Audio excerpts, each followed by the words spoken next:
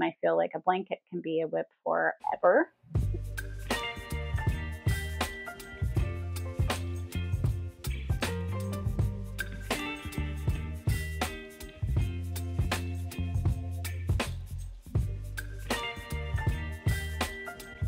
Hi, and welcome back to Knit All the Things with me, Laurel. I'm also known as West Maven on Instagram and Ravelry. Today is my first kind of podcast, so bear with me as I'm getting used to this. But I wanted to share what I've been up to since the beginning of the year. So if you are new, welcome. If you're returning, thank you so much. Get cozy and let's just get into it. What I'm wearing, let's get that out of the way. This is the Robinia sweater by Anne Ventzel. It is knit with Chelsea Yarns Stonewashed and Wandering Flock Mohair in the color Cosmic Tie-Dye. Then Treehouse knits in these two colors. In Mermaid Tails and Nautical, and that is held with Kin Yarns Mohair in Baby Boy. So I absolutely love how this sweater turned out. It's very cozy. The shoulder detail and how the arms are the best. We also have a little visitor of my puppy right there. Probably going to sleep and snore the whole time. So if you hear snoring, that's what you're hearing. Hopefully I'm not boring anybody else as much as him. So I cast on two different projects that I've been kind of consistently working on. First, I had purchased an Advent in 2021, and I haven't used it really at all.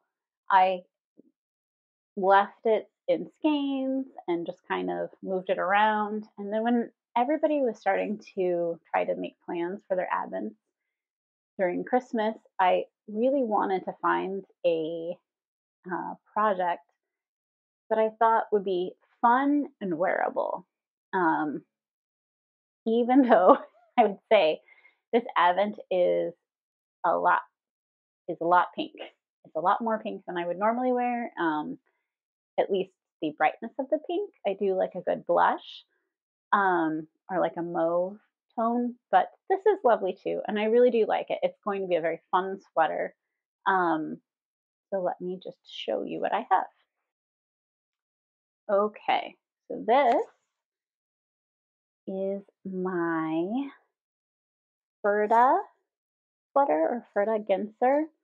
I will link the pattern below. About this pattern. So I would say, one, definitely not beginner friendly. I believe it would be very helpful if you have knit a few garments before making this. Only because it is a Norwegian language pattern that they have translated into English. The pattern in total is 12 pages, both the Norwegian and the English. The first 8 pages are Norwegian with pictures. The last 4 pages are English. There's nothing wrong with that. It does feel a little bit like the scene in Lost in Translation where Bill Murray is doing a commercial and the people working on the commercial with them are conversing and then come back to him and tell him like one line to do. And clearly they had a much longer conversation. So part of me wonders if I am missing part of that conversation or not, but I am able to make a sweater from it. So it's not impossible. It's just not hand holding, I guess you could say. And the construction itself is fairly simple. So if you're adventurous, this is a fun pattern. But it has this really cute motif. Just a moment.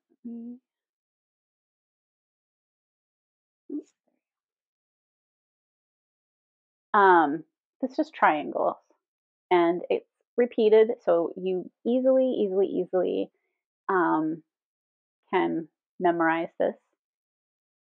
And each stripe is 2 colors. I'm sure I will repeat them all at least once, some of them twice. Not all of them, but it is a very fun pattern. I'm used to patterns telling you bust size, and this particular pattern is described as laid flat. The chest measurement is. And so I was able to just, taking that information, pick a sweater that is raglan that I really like, that chest measurement laid flat is the same amount. And so that's how I kind of came up with picking my size.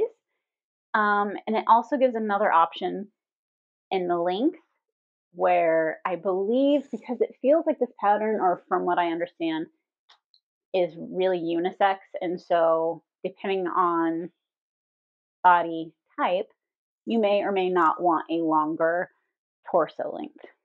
So that is kind of all about that. The advents that I used was Sweet Nesting. And again, I believe a lot of her advents are, I mean, they're not the same, but they definitely have her color sense and her vibes, which is like bright, happy colors. And so I'm sure if you got an advent from her later on, you could do something similar. The other thing about the sweater is it's originally shown in 4 colors. So you could easily pick 4 colors that you really like and do it that way, or you can do this kind of scrappy looking project. So I feel like there's a lot of options with it. It is just, again, not the clearest pattern, and it's not terrible. It's just not, I don't know if I highly recommend it at the moment, but it's not bad. So that's the Ferdagenser or Ferda Sweater, and I will link that below. Other thing that I have been working on, and I cast on like Monday, Ranunculus sweater, and this would be my first. I know a bunch of people have made it. I waited, and that's fine. I like to take my time in deciding if I actually want to wear it or if I'm trying to jump on a trend. And I really like this one. So I used Matchmaker yarns in her fingering and Mohair, and her fingering color is flirt. Oh, nope, the base is flirty. I guess this just was her color of 2022.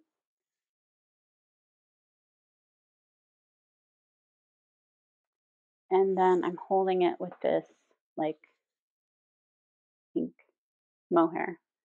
So I do like how the pink is kind of toning down the how purple it is, and it's kind of pulling some of the pink tones out.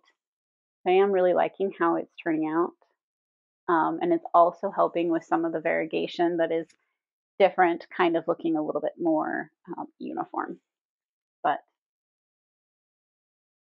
that's what I have so far. Again, nothing spectacularly unique or different than maybe someone else has made, but I do really like it.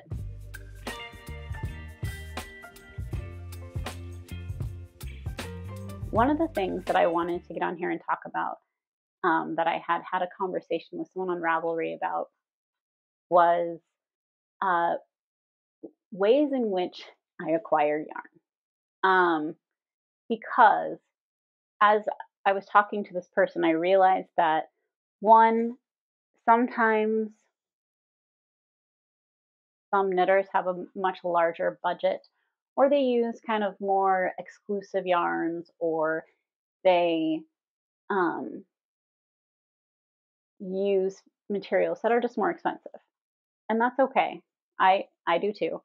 But I also feel like sometimes, especially as a new knitter, you don't always understand, one, all the options that you can substitute. And two, like the different ways in which you can find some of that higher end yarn for less expensive. So if this is something that interests you, please let me know in the comments below. Because if it is of interest, then I will pop on here and make a quick video of some of the items that I've acquired and the different ways in which I've done that, so that maybe we'll demystify some things. And then moving forward, as I am kind of sharing different projects, I hope to be a little bit transparent in ways in which maybe I'm using more expensive yarn, maybe I just bought it, but also sometimes there's other ways. So if that's interesting to you at all, please let me know in the comments below.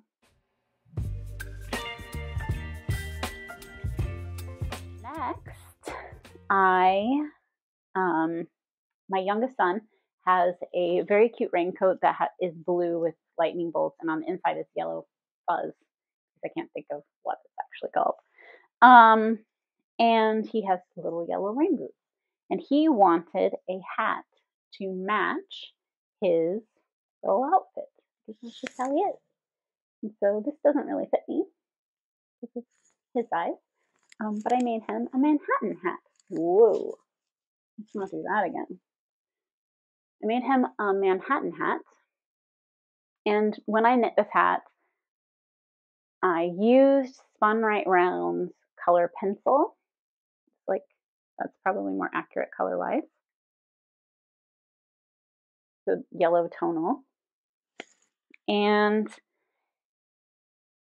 I was struggling with some wrist pain at the time. And so a challenge kind of to myself was to incorporate using the Norwegian purl method of purling. And I believe Arnie and Carlos have a YouTube tutorial, which is the one I watched and followed. But it did seem to help my wrist, or at least not irritate it further. But that did make this project take a little bit longer than I had originally anticipated.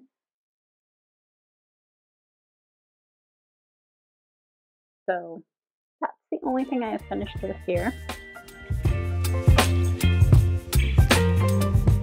Okay, one more thing that I don't tend to, I think, well, I don't want to say never, but at the moment I am leaning towards I probably just won't be someone that does too many, like, ooh, look what I got. But I did want to share this because I've been using it since I got it and have been feeling like it's helped quite a bit. So for that reason, I do want to share. The Knitting PT, Andrea has these amazing, let's see, balls that you can do various exercises and such with them. And when you purchase one from her, which I would consider inexpensive for how much it's helped me already, you get videos to use with them. So she has such a great website. You can find them on her website, The Knitting PT, which I'll link below.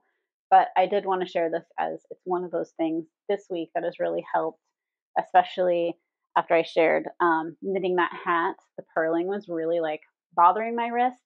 And I feel like I am 98% back to normal with that hand. So I do think it has helped me personally quite a bit. It's obviously not replacement if you have an injury and you need to go see a doctor, but just in general, I'm going to try very hard to put this into practice with me moving forward. So I just wanted to share this as it's just something that's helped me quite a bit.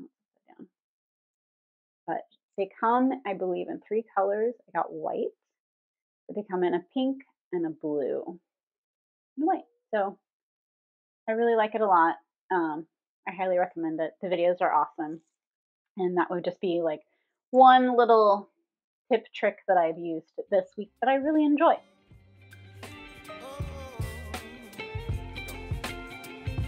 That I wanted to talk about. I've noticed a lot of people are putting like 2023 plans, and I don't do great making solid plans only because I tend to feel not empowered by them, but trapped in a way. And so I do want to share some of my stash that I have like earmarked for certain sweaters and maybe go through some of those and go through some whips that I have, just with the intention of getting organized myself and figuring out how I kind of want to proceed with some of these things. I have certainly whips from 2 years ago, from 4 or 5 years ago. So I do have some pretty old ones. Some of them are blankets, and I feel like a blanket can be a whip forever until you're ready to be done. But I do have one garment that has been just sitting there, but I could finish. But I'm not stuck necessarily, but I feel a little stuck with it. But I've had also a lot of time to think it through, and I'm pretty sure I could proceed if I want to. So I want to dig some of those things out and share those. And yeah, so that's what is kind of coming up next. And as far as that, those are all my updates.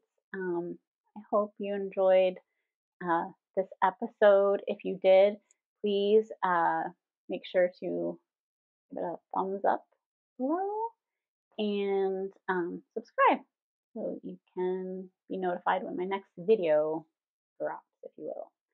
Also, I do believe my kind of tentative quote unquote goal, because I just talked about how I don't like to box myself in, will be filming these every 2 weeks or so. That feels very doable to me.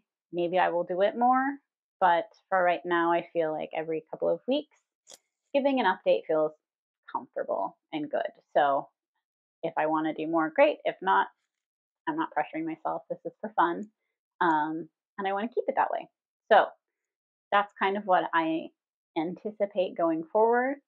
If you have any questions or you want to connect with me, please reach out on Ravelry or Instagram and at WestMaven. And have a beautiful day. Happy knitting. See you soon.